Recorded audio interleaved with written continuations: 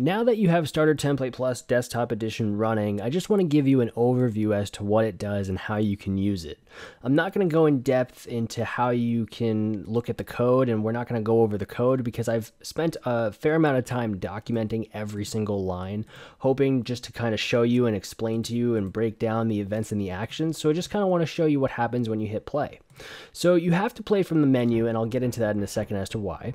Hopefully you can hear the music playing. Let's go to the options menu here, and basically what I've done is I've decided to just kind of give you three options here: full screen, mute SFX, and mute music. Let's mute the music. Now you can actually hear my voice hopefully a little bit better, and really I wanted to just focus on how this actually works. So I wanted to show you that you can have an options menu for your main menu on the same layout. You just have to scroll over. Let's actually mute the SFX as well, because every time I put my cursor over a button, it makes a noise. So let's do that as well.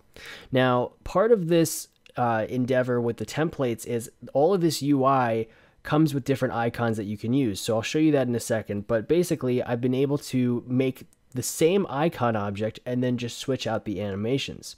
So here we have our options menu. It has our full screen. We can mute the SFX and mute the music globally. So when I go into my game, I can then unmute the music. That is something that I didn't program in, but it's something that you can very easily do because we have that feature. The music and the full screen are all controlled by one global object. Now you'll notice up here, if you're running on NWJS, which I recommend that you do, if you're in windowed mode, you'll just get some debug options here where it says the project name, the project version, how many objects are on the screen, if this is true or false. If music and SFX are 1, then they are turned off. And if I hit that, you'll see that it live updates to being 0 or not. Then we have our full screen, same thing, except now you can't actually tell that that's turning to 1, but it is. Our pause menu we haven't gotten to, and our room menu. So the other thing that we're tracking is we're tracking our room. So let me just show you, we have our basic social icons here that kind of scale up, which is nice when you put your mouse over it. And then we have this cool scrolling background and a hovering kind of scaling logo. So basically this is just the bare bones menu that you hate making, essentially, but you always want to have just to kind of give your game that, I don't know, a little bit of polish. So we're going to hit start game here, and you can see here that it just says game, hit P to pause, and I actually made it so you can move around with the arrow keys and WAS and D. And then when you hit P to pause, it'll pause not only the menu, but it'll actually stop you from using the controls altogether. And then you can actually go back to the menu and do it again. So let's hit start there. Let's hit P. And now if I hit P again, it'll actually unpause. So this is pretty much the template in a nutshell. What I just want to briefly explain is what I'm doing for the most part is I'm doing all of my objects on this layer, on the menu layout. Not layer. What I really tried to do was highlight that using global objects for these kind of things is really important, especially when it comes to global options for your game. So we have this object global that has all of our controls: inst, mute music, and they're all instance variables: mute SFX, full screen, paused, and room. One of the things that I didn't show, let me show this to you real fast, is when I start the template back up, you can hear the music again. If I go into start game, it's going to change the room from 0 to 1. So I've actually implemented my own room system, and I use this to control things like the music. So when I hit start game, you're going to hear the next track play on top, which is actually just kind of an addition to the original menu track, which I think sounds really cool. But if I pause and go back to the menu, you can hear it go back to the menu track because I'm on room 0. So there's cool things like that that kind of define the global scope a little bit more, and we try to keep these things global. And when I say global, I mean up here, this is turned to yes. It means that the objects are not destroyed at the end of the layout. So another object that's global here is our background, and I actually can't click on this, but our background right here is also a global object, and the reason is I have it scrolling in 2 different positions. I have it scrolling horizontally and vertically. And because of that, it creates this diagonal effect. And if I had copied and pasted this object over to the next layout, it would kind of reset itself and look a little funny. So I thought I might as well just let the global object not destroy it by the end of the menu layout. So when we do switch to the game layout, the object global and the object background both come with. So the only thing that's on this layout is this. Very bare bones, but it works. Now you can completely get rid of this background object. It doesn't have to be global, as in most games don't have global background objects. You're probably going to have your own tile map or something like that to go over this. This is just an example as to how this works. This menu system is very simple to use, and hopefully you can read about it more in the game event. It's all very documented to as much as I can. If you have ideas and suggestions for this template, then please let me know. I would love to add more to this. This is the first version of it, so if you see something that you want added or if something doesn't make sense, please let me know. The one thing that I want to show you next is I guess this is the last thing that I want to show you, is the icons. So let me turn off the grid here. And you can see here that this is called object icons. And I briefly touched upon this when we went over it, but I just want to show you that when you double click on this, I've included 16 other icons that you can use, some of which I just didn't use or get around to using. There's a gamepad icon, there's a cog kind of icon, a question mark, a trophy, the most important one being a star. And this is something that we're probably going to be using a lot for our level select in our mobile layout, because stars kind of indicate how well you complete a level.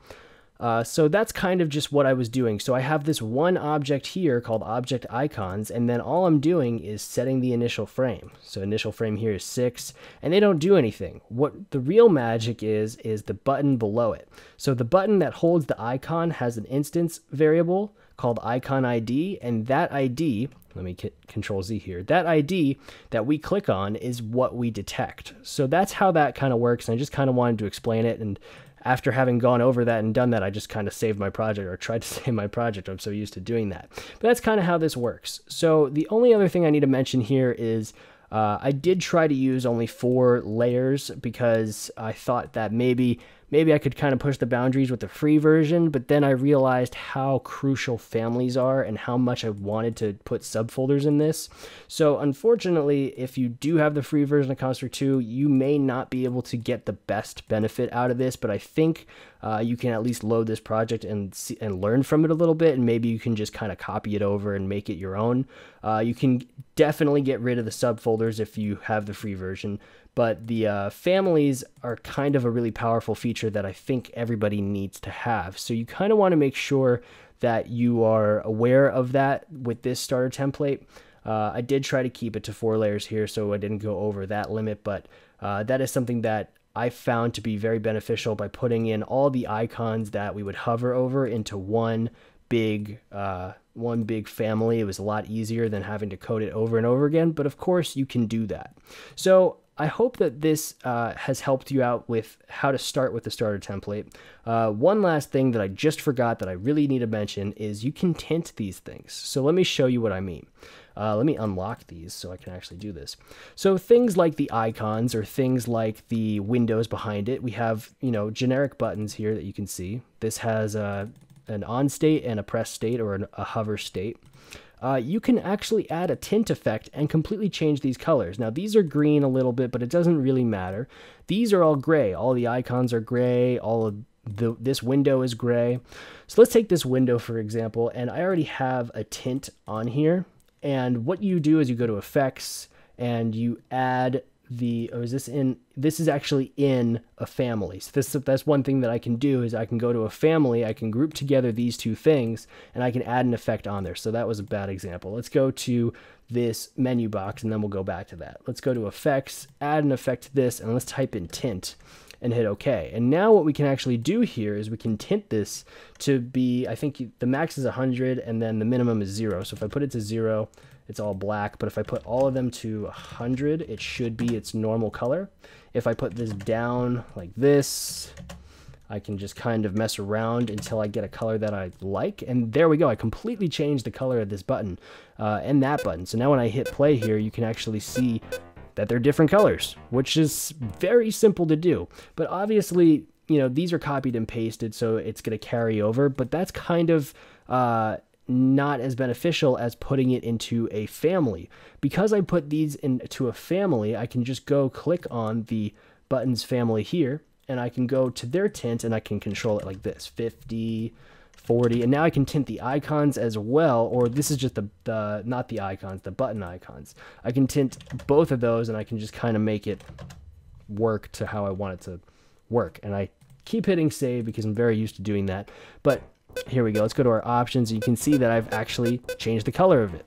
So that's another option that you can do with this, and it's actually a really powerful option to differentiate it from my default one. So I'm kind of excited to see what you can come up with these UI assets and with this template in general, just to see how well this can help jumpstart you. I've tried to make it as minimal as possible, so I hope that this can just really get you to focus on your game and not have to worry about an options menu or any of this global music or going full screen or any of that stuff. So I hope that this alleviates that pain a little bit, and you can actually just focus on making your game and making it the best game you can and not have to worry about doing this. You can just replace the logo, and there you go. You got your own menu system that is completely working. So let me know if you have any questions. Always send me an email or anything like that. Reach out to me on any platform. I will always try to respond as promptly as I can if you have any questions on this.